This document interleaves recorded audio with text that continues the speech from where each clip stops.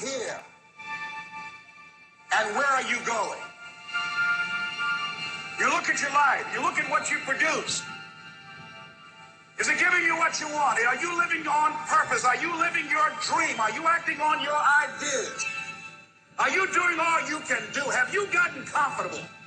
Are you procrastinating? Are you invading your own greatness? Are you surrounding yourself with people that can nourish you? Are you challenging yourself? Are you experimenting? Are you learning something different? Is your life an adventure or is it boring?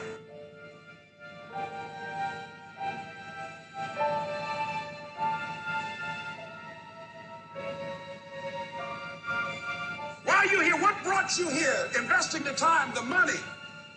What brought you here? What decisions are you making right now as you look into the future?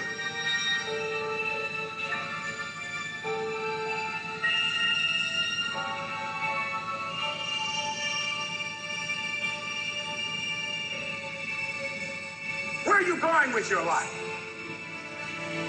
I don't care how hard you fail. I don't care how many times you fail the test.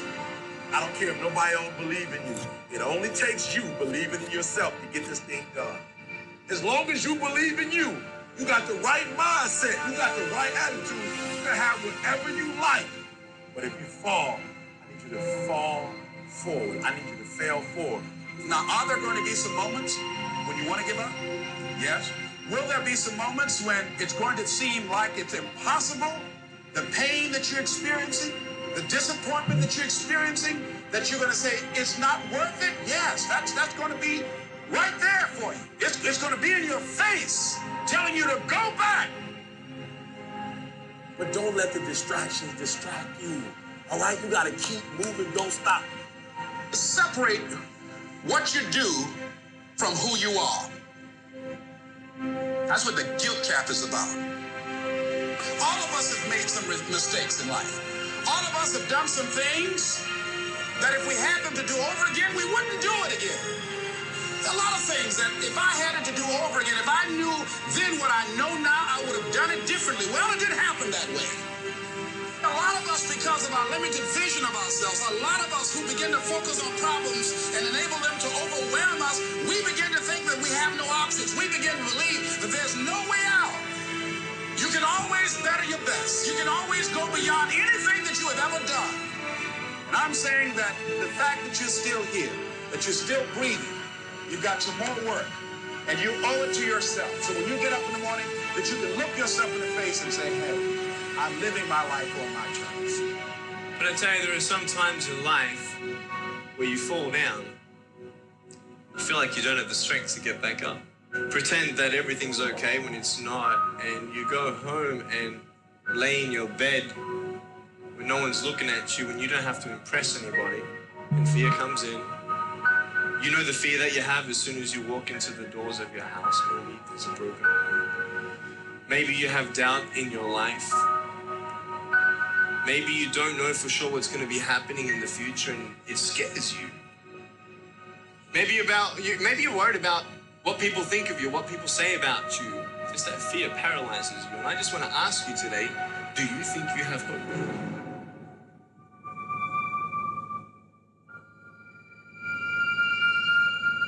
Right now, you're at the worst place in your life that you've ever been. I believe that this is your beginning, but this doesn't have to be your end. That just because you are currently here, this is your present circumstances, that life don't have to end for you right now. What is it that will give you the drive? What is it that will ignite the courage in you to get up and come back again and again and again? Your why. Your why is going to push you when you can't push yourself. When you want to quit and give up, your why is going to give you that edge you need, that advantage you need, that lift that you need to get to the next level. Your why. Yes, we're tired. Yes, we're hungry. Yes, the mind is saying give up. Yes, it's saying quit. But we cannot quit because we realize we have not reached the goal yet.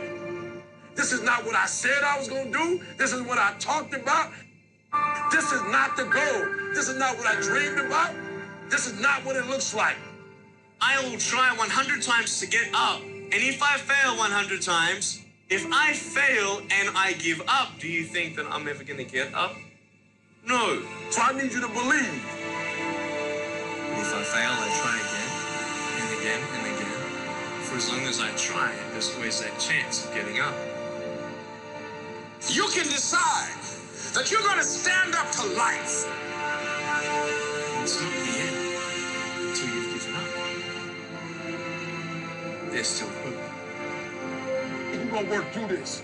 You're gonna get up, you're gonna get dressed, you're gonna get out, and you're gonna do what you've been called to do. You're gonna be what you called to be. You're gonna have, and you're gonna prove to everybody that tried to break you, everybody that tried to stop you, everybody that tried to kill your dream, you're gonna prove all of them wrong. I used the pain to push me to greatness, and I'm telling you right now, don't give up. I'm telling you right now, don't give in. Get through it. There is still time. As long as there's breath in your nostrils, as long as you can wake up in the morning. And that is how you're going to finish.